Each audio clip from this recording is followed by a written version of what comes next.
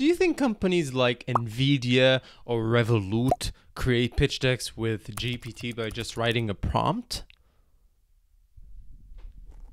No, there is a critical problem with AI pitch decks. Let me tell you what it is. If you're writing with GPT a pitch deck about a new Airbnb, for example, don't expect that you would be the first and only one to do this. There will be multiple other people who ask GPT the same thing, and guess what? GPT is not that creative in this sense. It's going to answer very similar answers to all those people.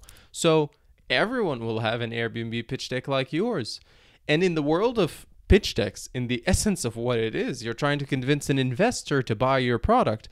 And if everyone has this pitch deck, then what makes you so different? So no, don't do that. Don't just go to GPT, Gemini, Claude, whatever the tool is, whatever smart it is. Don't just head there and ask it to create a pitch deck for you. That is definitely, I assure you, it is not going to work. And I do this for a living. I've been a consultant for over 15 years, and I worked with clients who raised a good sum of money from pitch decks like mine. Now, let me tell you how to do this in a right way. You're not going to use GPT, you're not going to use Claude. You're going to use a mix of them. The integration of all of them creates a pitch deck that is actually usable and pitchable to an investor. Let's get to the guide. All right, so the first step we're going to do is create a project on Claude. That doesn't mean we're going to use Claude in the whole thing. It just means this is how I want to start. And the reason why I chose projects, because when it comes to gathering documents and ideas together, Claude does a very good job in this. Let's give it a shot. So we're going to say that the project is called Miro. It's one of the projects I'm actually working on, but yeah, that's just a placeholder for now. Describe your goals. Let's say we're creating a pitch deck for an image generation website. Image generation using AI website or tool, let's say. So that's as easy as it gets. All right. So if I am creating this sort of pitch deck, this is good as a brief for Claude, and you're going to understand why we're going to use this for Claude once we start talking and writing and actually engaging in the whole process. So first up, set project instructions. Here I would like to tell Claude, do not write me a pitch deck from your imagination. What I want to do is I want to be giving you instructions and you following them. Sometimes research, sometimes you'll research, sometimes you'll be asked to write. Easy, just very basic instructions. And then if you have more information, you could write it here. I would write here, Miro is approaching seed funding. I am looking for a deck that would resemble the likes of Nvidia's deck. I'm not really doing that because Miro is an image generation tool, so it doesn't really make sense that we would put Nvidia, but still we're doing this just for this practice. In terms of technology, the technological feel here, you have to be as much explanatory as possible. It's okay to write a lot and to tell Claude as much as possible about your ideas. This is why I like the projects of Claude, because it gives you this playground of just writing your ideas. The technological feel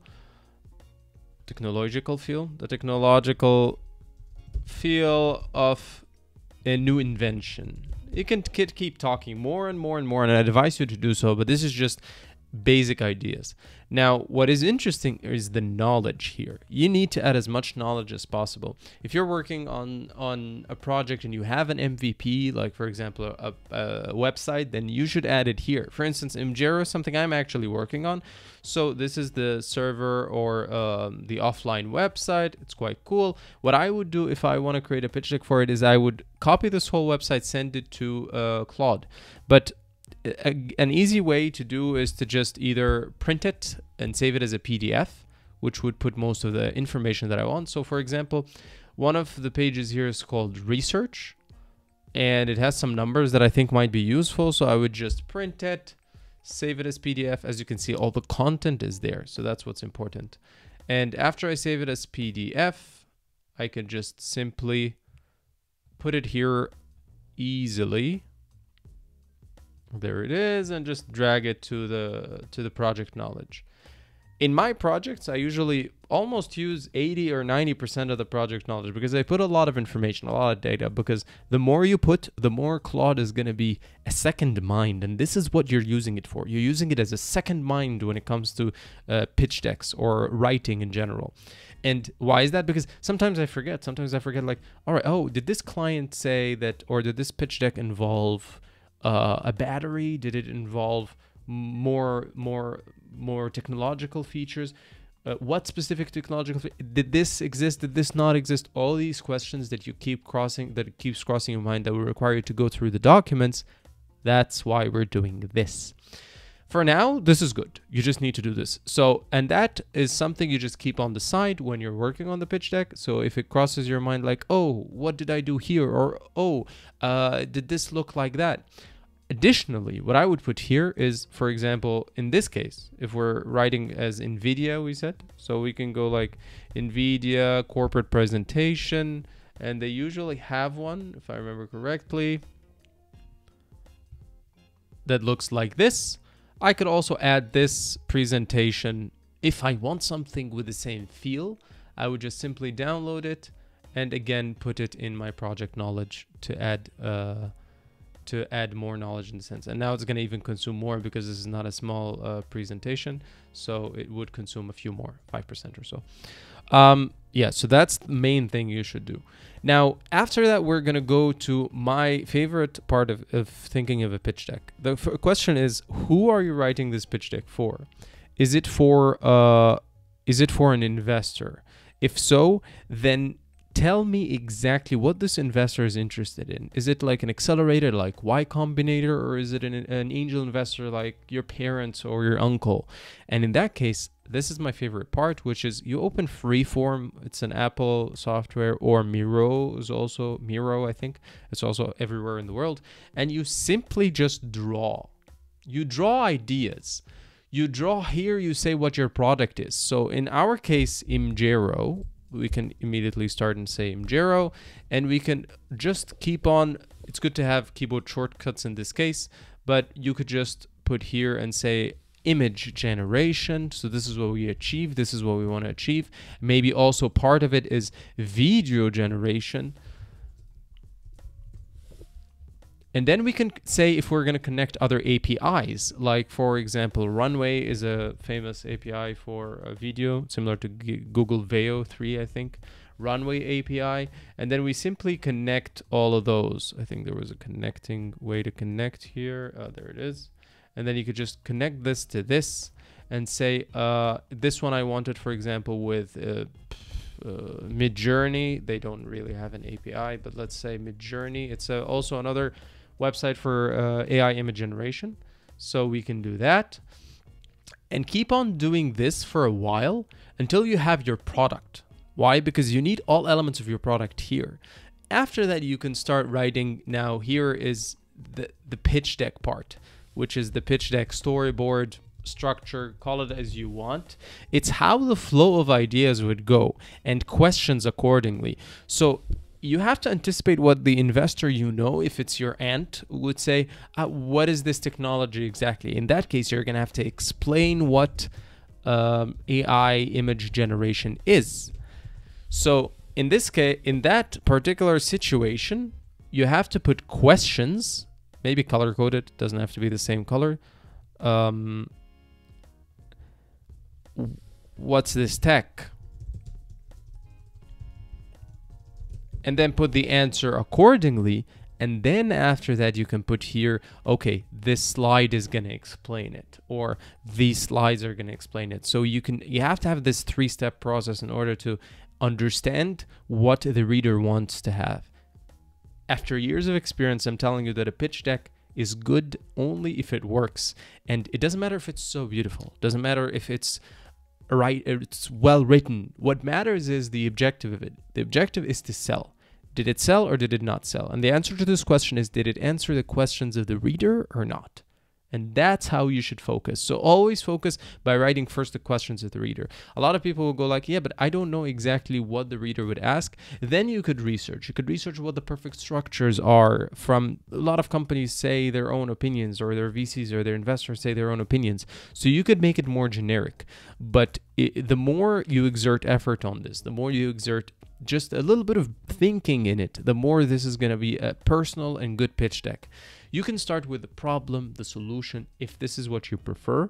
But some people might already know the problem with image generation, might already know the solution that you're offering. So what they want to look at is statistics and traction. In that case, then you could just make a pitch deck, at least a version of the pitch deck like that. All right, so then you would have your freeform or your pitch deck structure ready. This is extremely important. I can't tell you how important this is because this frames the narrative how it should be. The next step would be going to GPT. You could do this with Gemini. You could do this with Claude, but I don't know why I prefer GPT when it comes to research. Somehow I feel like it's a lot better and it gave me better results. Now, you're not going to say research image generation. That's not what you want. What you want is something in particular.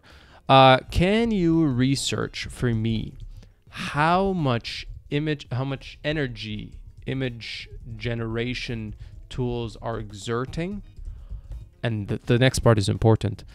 Only get me results from PwC, McKinsey, KPMG, Ernst & Young, Deloitte. For example, I didn't even say or so, because what is going to happen is if you just leave it without the sentence, it's going to get you things that it thinks are accurate, but ChatGPT doesn't really verify the other websites, and the internet is full of just things that are not true. So you would do it like that, and then you would just wait for it to research some things and get you exact details from those companies. And when it does, as you can see here, Deloitte says, etc., etc. The most important thing in all those tools, unfortunately, I still don't trust their sources when it comes to market research. So you're going to have to go to the sources yourself and check whether they see this is a 404, for example. So this might have been removed. You have to check exactly if these sources are making sense, because this is not what I asked for. And I would have to look at there where it's actually saying it. There you go. And then I have this, and then I could actually check if the source is true or not. That's how you should do the research part. At the end of the day, you're not really creating a business plan or a big market research. You're creating market research for the pitch deck, which is usually 1 or 2 slides, just showcasing the market opportunity. So, and don't try to just tell GPT, please don't try to tell AI tools, find me the market opportunity. That is the worst thing you can do, because it usually just goes to websites that are very not credible and they're just pitching ideas. So at this stage, you would have your research done, which is a few slides on the pitch deck, not more. And you would have Claude. Always remember, you would have Claude to answer any question you have. Now, the next stage would be the imagery. Now, there are a lot of pitch decks that I've done without any images whatsoever, which were really good. And some of them relied highly on images, and they were also good. The key here is your brand. You have to have some sort of brand. And when you have this brand logo and colors, you need to create images that look like the brand. And for this, Sora or even ChatGPT, because it also uses a similar model, are perfect in this sense. But you have to make it similar to your brand. So you would say if your brand logo and colors have a color code of hashtag 54321, then ask Sora in this case to create an image with this specific hashtag color code. You could say that and then create something. Now, why did I tell you Sora, not GPT? Because Sora has a few good functionalities like remix, which could, if you like this image, you could remix it to create different variants of it with the same colors, which is what you need. You need images that are coherent.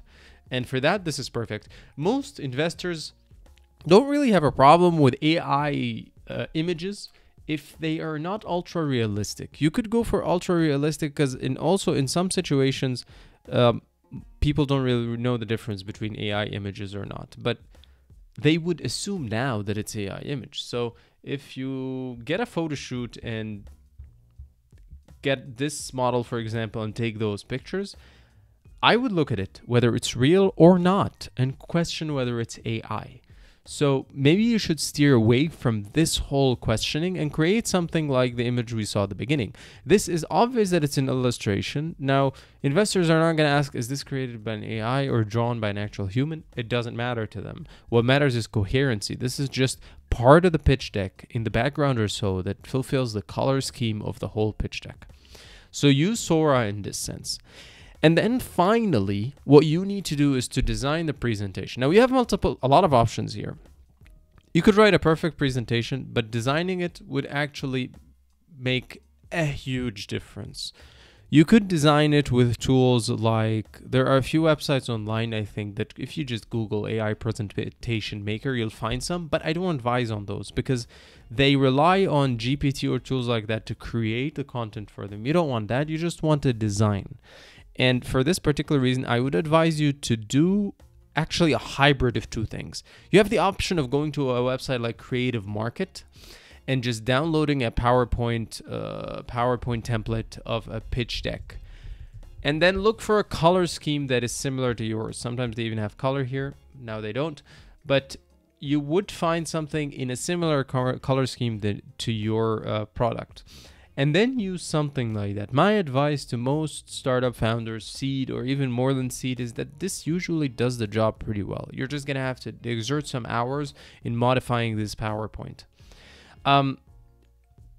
So this is how you could design it yourself. But if you're not really having that much time, then what you could do is either hire someone to do that for you on Fiverr or Upwork or even Behance. That's also an option, and let them input your content into a template or into their own design. That's also okay. It depends on how much you want to pay in this sense. Or you can use Microsoft Copilot. So you can purchase a PowerPoint template, open it in PowerPoint, and use Copilot to just ask it to edit some things. This would also be sort of like a middle ground between everything. And just tell it, hey, can you change this slide, for example, and make it look like this slide, for example, and put the sales strategies from my pitch deck, and here's my content of my pitch deck? That would be good. It would change it accordingly, and then you would exert the least cost or spend the least cost and have something good as a product. And this would create everything you have as a base. Once you have the storyboard from Freeform ready, everything ready here, you print it as a PDF or you export it as PDF, you put it here. Once you have images, you put them here if it takes images. I think it only takes PDFs, but you can also put it. And then you can start writing slide after slide, just saying, okay, so the first slide based on my Freeform or on my pitch deck structure should be what an AI image generation is. Let's put some statistics. So then ask Claude or GPT. This is your option here. I would advise Claude. Is just they're all the same. First slide, I won't write it because I didn't really put any storyboards or anything here, should be about how AI image generation is. Give me a few suggestions and use my research. And then you would already have research that you had from GPT, and you also put it in the project knowledge. This would result in the text of a single slide, which is good. Do this for every single slide. Don't just be lazy and go like, create me a pitch deck for the whole thing. Once you do every single slide based on your storyboard or storyboard versions, because you have multiple versions, you could. That's only when you're going to have a pitch deck that is actually investor worthy. In this case, you use the AI as a co-writer and co-thinker and just answering some questions that would save you time. And this is the perfect way to create an investor level pitch deck using these tools. Best of luck.